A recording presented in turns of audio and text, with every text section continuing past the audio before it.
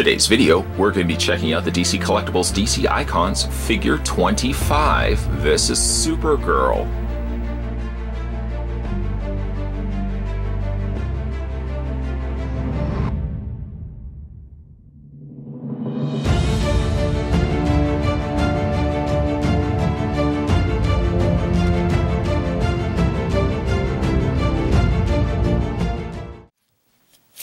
Taking the tape measure, Supergirl is about 6¼ inches in height. She gets a ton of cool accessories and seems to introduce a lot of cool new interesting accessories I haven't seen before with the DC Icons figures. So let's begin by having a look at those first. The first one I want to talk about is this flight stand that she comes included with, which is a really neat, clever idea that DC Collectibles have incorporated. Essentially, what it's doing is it's allowing you to put the figure in a flight pose by simply you kind of have to bend one leg so that she is obviously looking as if more she's taking off than anything else.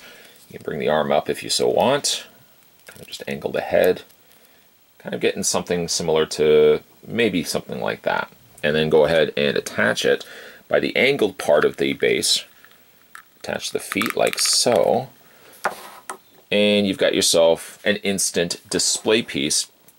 You could do it probably a little bit better than I did, but you get the idea that you can get a pretty neat looking flight pose coming from Supergirl. I really like that. I like the fact that they incorporated that. I haven't seen it before, and I'm certain, I think it comes with the Super Sons as well. But yeah, it's a really neat looking display option. Definitely takes away from just simply displaying the figure on a standing position. Next, speaking of also new things that they introduced for Supergirl, she comes with an interchangeable head. We'll talk about this a little bit more as we change out the head, but here is the alternate head. It looks a little on the creepy side, I admit, because she has holes basically in the eyes of her face. But it is kind of interesting looking, of course, when you incorporate the other thing that she comes included with. She comes with these heat ray vision little attachments, so to speak. They plug into her eyes, which all on its own sounds a little on the disturbing side. Plug it right into her eyes. Some carefulness should be made because these are very, very fragile plastic. The other one is a little trickier to get in there because you have to get it underneath her hair. You just very carefully plug that in, and she's instantly got heat ray vision. Very light. I love that. I just think that's so clever. And you have to make sure you're putting it in the right side. You want the side where it's projecting the heat out of the sides as well. It's a really neat looking effect. Haven't seen it before. I hope we can see it again with future, not only really just Icon figures, but DC figures in general. It's a really neat looking attachment, a really neat effect as well. And then she also comes with a pair of interchangeable hands. Now currently the figure, just get her stand back upright, the figure's hands are close-fisted. Like there's not really much you can do with them. However, they also give you a pair of gripping hands, even though she doesn't technically come with any other accessories other than the ones we've just talked about. And then she also has her flat hands in flight mode. I want to talk a little bit about these for a second because I find while everything is really good about this figure, the hands come across a little on the muddy side. Perhaps like the flesh paint has been added over top of a darker plastic that ends up giving it a slightly more dingier looking color. It doesn't have as much the pristine, refreshing light color that flesh tone tends to get. Instead, it comes across a little on the dark side. But she gets two of those hands as well. We'll kind of go back to those in a second. Just want to talk about this figure. I really love the face sculpt here on Supergirl. Between this and Nightwing, I feel as if DC Icons, or at least DC Collectibles releasing the DC Icons banner, are up in their game when it comes to new releases. Like these figures seem to be getting better and better. While I did think that the original line of figures were slightly lackluster in the head sculpts, the new head sculpts really are phenomenal, especially Supergirl here. She's got a feminine look to her face, but she also has a very stern, strong look to her face as well. Paint's really done nicely. You can probably see it as well. I've got a little bit of just, I don't know, if a little speck of paint or something like that on the bottom of her hair. Normally one would not notice it, but by the nature of the fact that her hair is so light in color, unfortunately that speck stands out like a sore thumb. But I do think the face is really good. Flesh tone is really good on this too, which is something I also mentioned with the Nightwing. Like, they're getting better when it comes to the coloring of the skin. It's not a very pale, sickly color. It's not a super warm color either. It's kind of a nice mix between the two. Then looking at the rest of her body, she has a more traditional Supergirl costume, complete with skirt, of course the top blue shirt, thigh-high boots, and her cape. The cape is good, although it does drape over her shoulders, and as you can imagine, it does limit a little bit of posability. The cape is flexible enough in the way it's made. It's like a very thin rubber, but getting her arm up, for example, all the way to have her flying upward does make things a little bit more trickier to do that. Like the emblem, that is a raised emblem as opposed to just simply painting it over top of the existing torso. The skirt is sculpted done nicely as well. As you can see, that you've got kind of a darker orange gold color added to the belt, and everything generally is pretty clean about the figure. Even the Supergirl's emblem on the back is done nicely, and I really like the sculpt of her hair. It's compact, but it does have still enough flow to it that it doesn't look lifeless.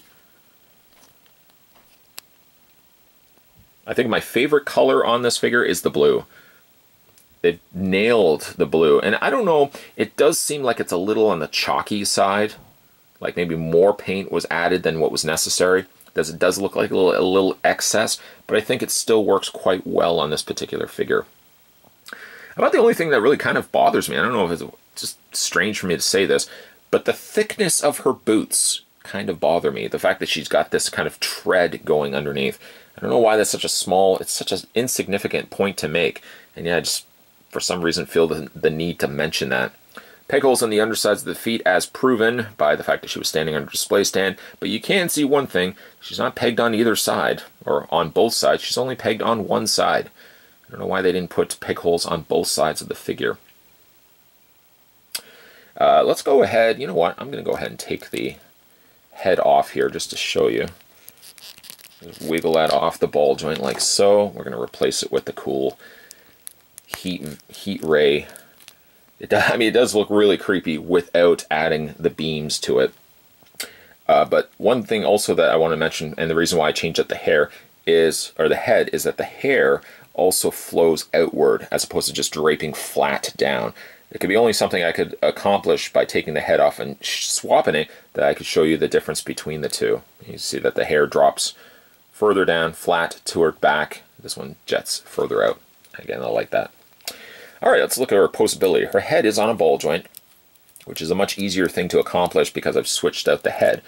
Universal joints on the shoulders, so of course you can move the arms forward and back. She's got a swivel on the bicep.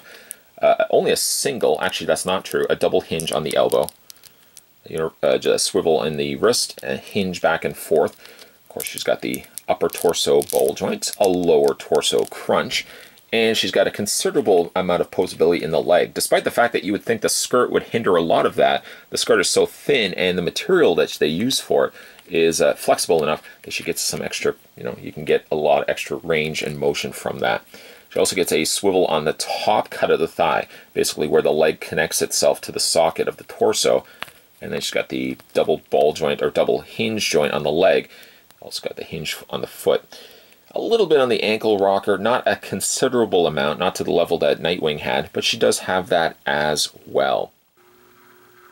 I love this figure. I love it so much that I'm finding myself getting more and more excited for the DC Icons line, which is not really something that I initially started with that feeling.